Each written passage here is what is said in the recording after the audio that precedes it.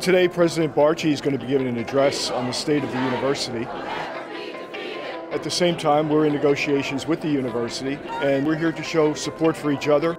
Staying together, bargaining for the common good, so that the work that we do has to be as important to Barchi as his own contract. Together we will win! Together we will win! It was clear right from the outset that people are really angry at how much disrespect has been shown to faculty, staff, and students. And it's going to be our voice that's going to make the campus what it is!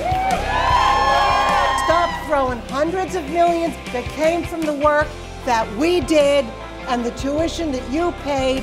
$12 million in golden parachutes for people who left in disgrace. We're looking at a situation where our institution could be privatized. I'm here to take a stand. I'm fed up with it. I've been dealing. Whenever we have a situation where there's not a lot of money to be made, frequently the people who are most vulnerable get kind of pushed away. Como el mayor empleador, que es Rutgers en New Brunswick, tiene una gran responsabilidad. Siempre las uniones son importantes porque la unión es la voz de la comunidad y de los trabajadores. We need justice for the people who work here. So people of color, working class folks of all backgrounds, we're going to fill that room and we're going to let them know. Now we're all arranged in the back room where we're going to have the University Senate, which includes President Barchi talk. So let's talk for a minute about the unionized workforce. The old contract continues, so they are totally protected by that deal.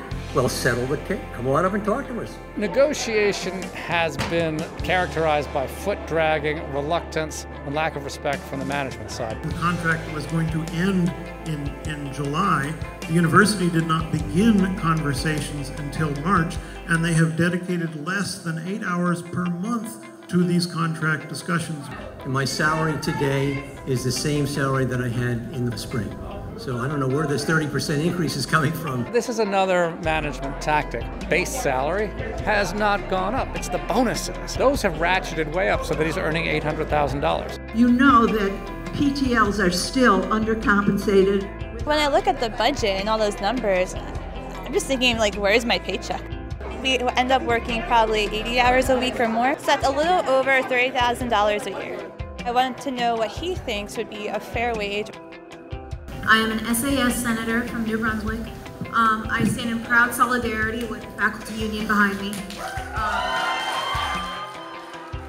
We had agreed that we would take an hour of President Barchi's time. I was asked if I wanted to speak.